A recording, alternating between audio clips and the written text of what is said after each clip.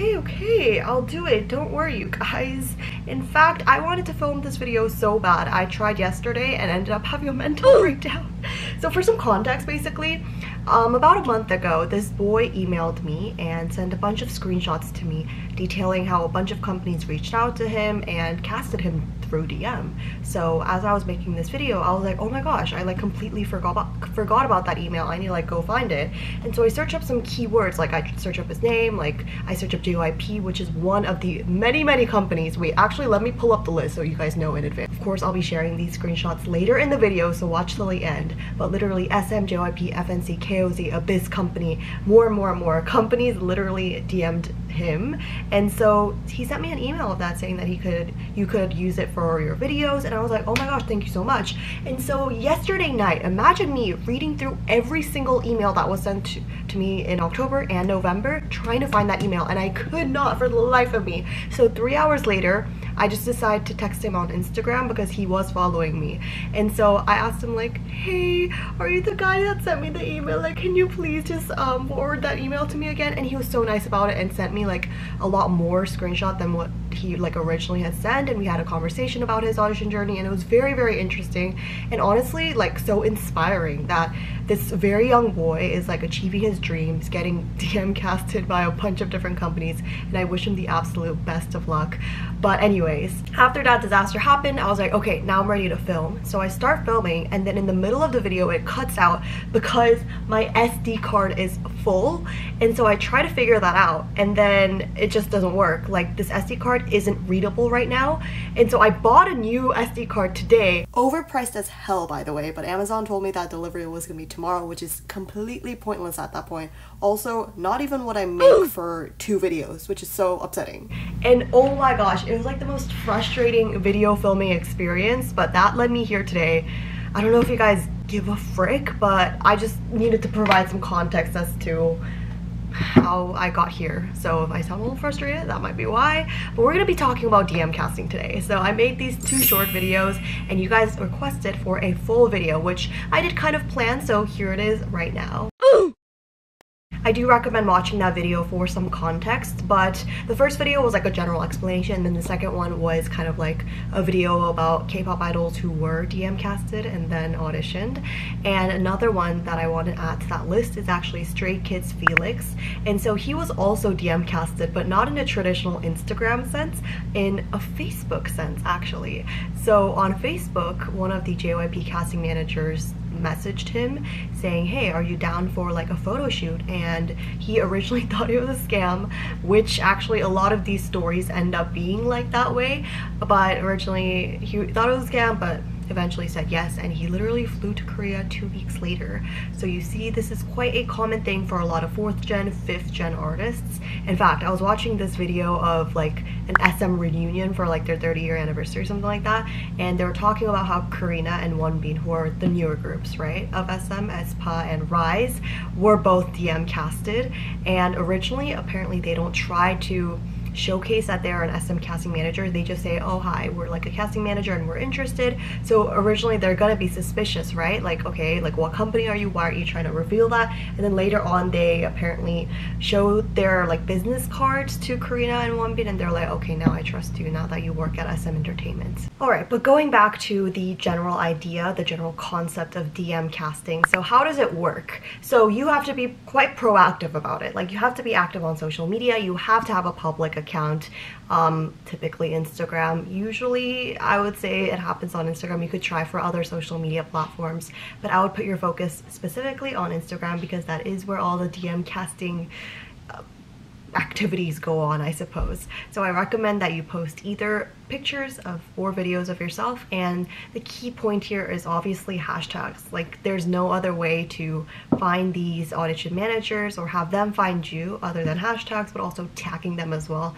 It's quite important, but they'll be mainly going through hashtags. So you might be asking, what kind of hashtags should you include in your posts? when you're posting them. So a really common one is your age. So hashtag 05 would be the case for me. Hashtag 10. What's actually insane is in this video where Shuha becomes a Cube audition casting manager for a day, they literally tell her, the casting managers tell her, we only look for hashtag 08 and afterwards. And there's no like limits on how young you are, which is kind of insane. So in the video, they were actually looking at hashtag 10, like to 2010 liners. Like, okay, that's a little bit extreme, but that's how Cube Entertainment goes. Obviously, it's going to be different for every single company. I actually do want to do like a detailed breakdown on that video, so if you guys are interested in Cube, let me know in the comments. So some other hashtags that I recommend also might be in Korean. So obviously with Korean hashtags, like, just make sure that you do have like a general idea of Korean if you are going to use these Korean hashtags.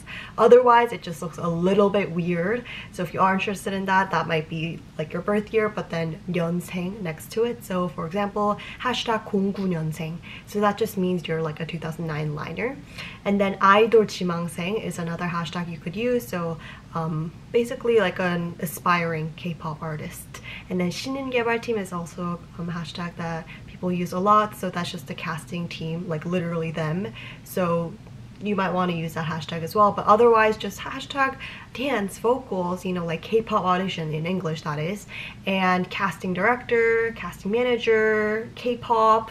Those are the key hashtags that you should use, and honestly, the more the better. It's not gonna hurt to use more hashtags, so let that be known. Now, another question that I get about DM casting is, what are they really looking for? Like, what should you showcase in the photos or your videos? And I'm gonna be so honest with you, it's most likely visuals. Cube Entertainment, just going back to that video, specifically said they were looking at visuals, like a specific type of visual. They mentioned like a strong look in their eyes, like a certain vibe that they have or a certain aura that they have is what they're looking for.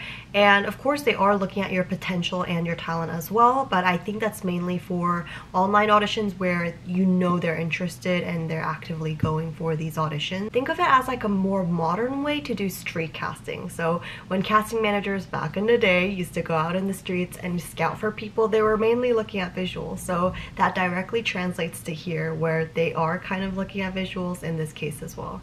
So post your best ever looking pictures, but also do not Photoshop them because it can be obvious, and honestly, these casting managers, it's their job, right, to see your potential in their visuals, in your talent, so they will be able to notice if you do use Photoshop. But otherwise, I also highly recommend that you post your talent videos as well. So in your bio, firstly, just make sure that you have a short description of yourself, so maybe where you're from, where you're living, your ethnicity, your age, things like that, like maybe your specialties or other hobbies that you like to include, and then post your videos. So on your feed section, it should be your photos and your videos, and that can be a good way to stand out to the judges, along with those hashtags that I mentioned before. My voice, I'm a little sick right now. So these are the type of things that they would say in a DM casting setting, and this is so interesting to me that this many companies reached out to him, and also the fact that he shared every single one of them with me. So thank you so much if you're watching this. Like, I know you're watching this, thank you so much. I would say his name, but privacy reasons, oh no. For JYP, they specifically told him that they're from JYP. I mean, they texted him through the JYP audition official account, so it's a little bit different to SM. I would say SM is the outlier in this case, where they are trying to hide their association. A lot of the time in DM casting, they just tell you where you're from, or they DM you from the actual audition official Instagram account, so you actually know it's real and it's not fake and it's a scam, which I think it might be a little bit safer compared to like street castings, where if a random person is coming up to you, you don't really know what they're affiliated with, even if they hand you a business card, right? Anyway, it says, hello, name, I'm the JYP casting team name. So I just out of nowhere just found your dance video and I decided to contact you. And I really liked how you danced, like really enjoyed your dancing, and I could feel your energy, so I really liked your video. So if it's okay, I would like to request for an audition with you. So they asked, oh, are you currently living in this specific country? And if you do reply, I can tell you more about the audition. And then it says at the bottom, this DM is, you know, private, so don't share it on Instagram or any other SNS. Thank you. Oopsie. Then my viewer replied with, you know, basically, I am currently in Korea for 2 weeks. And then the guy, the JYP casting manager, replied with, oh, you are in Korea, that's great timing. I'll DM you through my personal Instagram account and then we can discuss more things from there.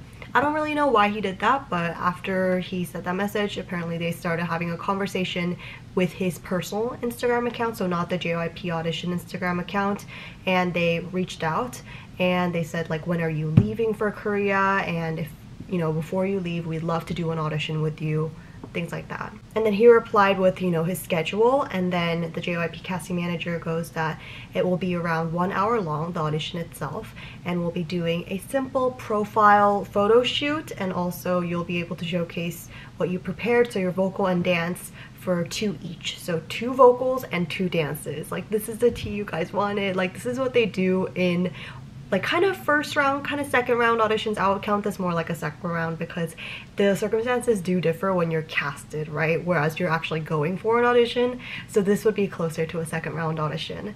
And then they share the location as well, and they say to bring a water bottle. So number 3, they specifically tell you what kind of songs that you should prepare. Nothing too specific, just says, you know, something that matches your range and also showcases your vocal colors. Interesting. For vocals, they say that they will prepare an instrumental, so make sure you prepare an instrument. Not they will, sorry. You can have an instrumental if you'd like. And it says that you can use YouTube or Melon, which is like kind of like a Korean Spotify, to find this instrumental, which is very unique. I didn't know about this at all. Now it says for both vocal and dance, 1절 분량만, which means only one verse. So they are not looking for the entire song. They're just looking for different things. So in this case, they would be looking for different genres. So for vocals, maybe you want to prepare a more upbeat pop-like one, whereas the other choice might be a little bit more emotional, ballad-like. And then same thing for dance. Maybe one can be more hip-hop, whereas other is more K-pop, simple choreography-like. In the description for dance, they say please do a song where you can showcase the most confidence. There's no restrictions on K-pop or like a choreo. Doesn't matter which genre, but if possible, they like a song where you've like fully prepared. So make sure that you bring a choreography where you can fully prepare it. And likewise, it says that, or they share that you can put the sound, like the music, through YouTube or Melon, find that music yourself. And they're very detailed about this. So number 4 is about the outfits. So just make sure you prepare the outfits that look best on you. So basically they just want him to prepare like a bunch of different styles. So it specifically says here sporty styles or street fashion styles. Like, please prepare those if you can. And make sure that you aren't wearing clothes that are too, like, I don't know, bulky or like fluffy, so that it doesn't like hide your body type, is what they're saying.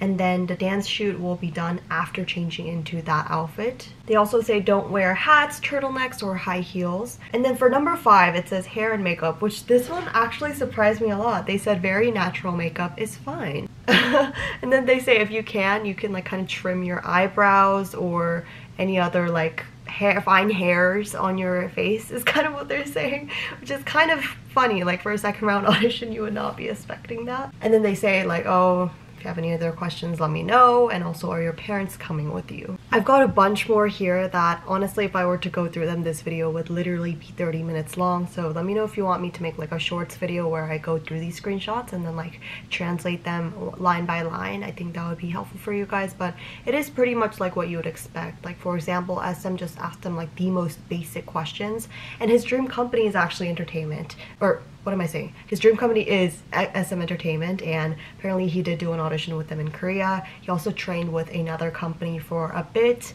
but then left because it just wasn't the right fit, I suppose. And I really wish him the best of luck. Like, I think this is so amazing and great to see, and it's amazing that he even offered to share these informations with me, and hopefully it was helpful for you guys as well. Kind of gives you an idea of what companies are looking for in the second round. If you guys have any other questions about this, please let me know, and I'll see you guys in the next time. Bye.